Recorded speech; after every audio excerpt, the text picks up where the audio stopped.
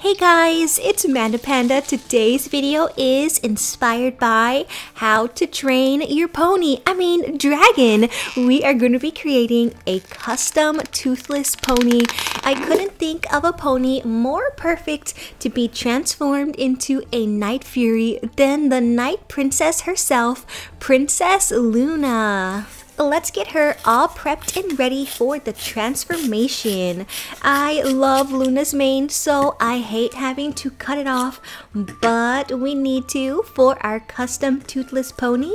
I cut off the bulk of her hair using some large scissors. Now I'm gonna go in with these teeny tiny nail scissors and cut the hair all the way down to the scalp. This step is really important because the shorter that the hair is, the easier it's gonna be to remove all of the roots and the glue that are stuck inside of the pony's head.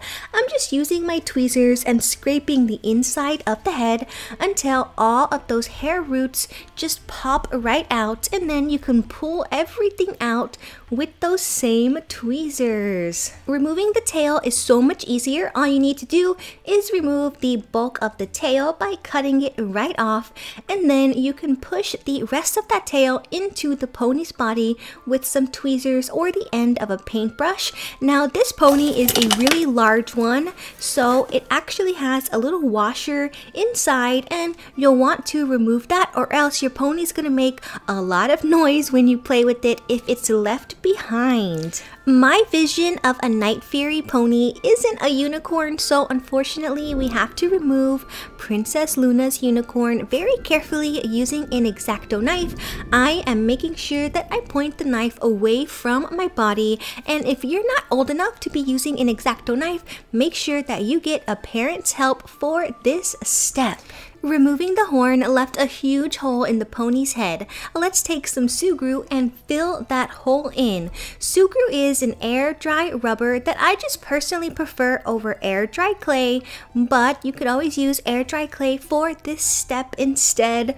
And I accidentally put that Sugru directly inside of the hole, so let's retry this very carefully, smoothing it out with my fingers along the edges to make a seamless transition between the pony and the Sugru. That looks so awesome. It made the forehead nice and round again. Let's take some more of that Sugru and fill in all of the holes that were left behind when we removed the pony's mane. Again, just pressing that down with my fingers and smoothing it out. Let's use the rest of the Sugru to give Toothless his signature features. Starting off with the horns on top of his head, I just put a lump of Sugru right there on top, and I am smoothing out the edges very carefully and gently with my fingers, so that way it just kind of blends in perfectly with that Sugru we put down earlier. And then I'm just going to shape those with my fingers while that Sugru is still wet and make them a little more blunt and short so that they look just like Toothless's. Let's press in some smaller pieces of Sugru for the little spikes that Toothless has right along his forehead. And then let's let that Sugru dry, and while it's drying we can create the custom color for Toothless. I'm gonna be mixing solid black with a dark metallic gray. Ew, it's lumpy. Get out of there. There it goes. Combining these two colors should give us a beautiful, subtle black color with just a hint of shimmer. Let's mix this up. That is really pretty. Can you see that really subtle little shine in there? I love it. Let's take this color and completely cover our Toothless pony with 3 coats. You might have noticed that I didn't use acetone to remove the eyes or any of the markings on the pony's body. That's because I knew that the color we were going to be using today was going to be really dark, and it would cover up all of those details without a problem. Now this is something completely new for me, a matte top coat. I usually like my ponies to be nice and shiny and glossy, but dragon skin is really rough and a little bit dull, so this top coat just goes perfect for this custom. You can really see the difference right there. With the top coat completely dry, we can give Toothless his eyes. I'm using a really pretty green color, reminds me of guacamole or an avocado. And I'm gonna give Toothless some eyes that are similar to the shape of Princess Luna's. So let's go in and just put in the basic eye shape right now. And I'm gonna use 3, maybe even 4 coats of paint for that, because it's gonna be a little bit hard to cover the black with the light green. Now I've added some yellow to the green, and I'm just going to create the general shape for Toothless's pupil, the black area of his eye, because I want the black area to have just a little bit of bright yellow around it, just to give the eye some depth and really make it look cool and make it pop. Switching over to black acrylic paint now, let's give Toothless a pupil. I'm gonna make it really big because I like the really big eyes. They just look so nice and sweet and gentle. Let's give him 2 light reflections, one big one up here at the corner and a smaller one down below. And I'm just using my nail dotting tools for that part. Toothless's head is almost done. We're just gonna give him a little bit of extra detail to make his skin look lumpy and bumpy, just like dragon scales. I'm using black sugrue for this step, and I'm just making these little teeny tiny balls out of black sugrue, all different kinds of sizes. And what we're gonna do is we're gonna take these little balls of sugrue and press them right onto Toothless's head to create some little lumps and bumps to give the effect of dragon scales on his head. How awesome does this look? And just using all those different sizes and shapes, it doesn't have to be perfect. They don't have to be perfect circles. It's really gonna make this look so awesome. So let's put some right on his nose, around his eyes, and behind his ears. To make these details pop on his body, let's cover all of these little spots with a glossy top coat so that it really contrasts with the matte top coat that we used for the body and the head.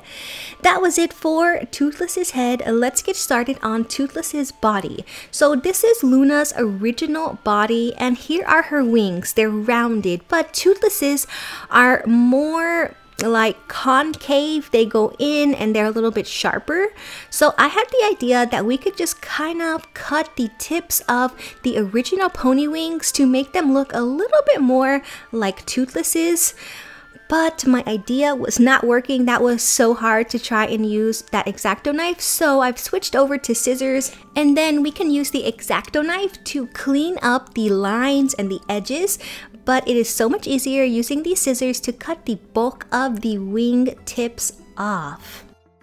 How cool does this look? They look so much more like Toothless's wings, nice and pointy, and you can see the difference between the original wings in the back. With both wings trimmed down, we can cover the entire body with 3 coats of our custom Toothless color and then 1 coat of the matte top coat.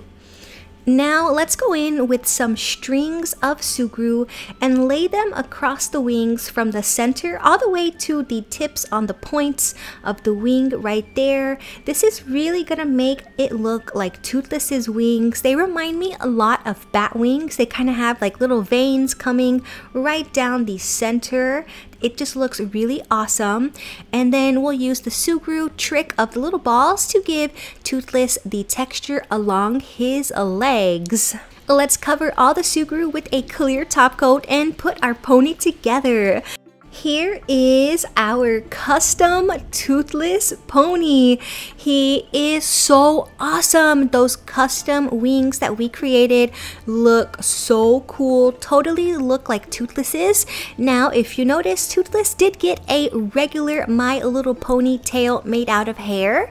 And I decided to use black with a streak of red because it reminded me of the custom tail fin that Hiccup made for Toothless. How awesome does it look? Now, if you make this custom, you could always just have the tail solid black if you don't like the streak of red, but I really love that pop of color. If you want to know how I gave this pony a tail, go and check out one of my past videos of another larger pony like the custom Beast pony or the custom Belle from Beauty and the Beast pony. Those two are about the same size and I used the same method to give Toothless his tail. Now, which how to train a dragon character would you like to see ponyfied next? Let me know your choice down in the comments below. I hope that you have enjoyed this custom pony tutorial. If you use it to make your own Toothless pony, I would love to see it, so send me a picture on Facebook or Instagram. Thank you so much for watching, little pandas. Until next time, bye!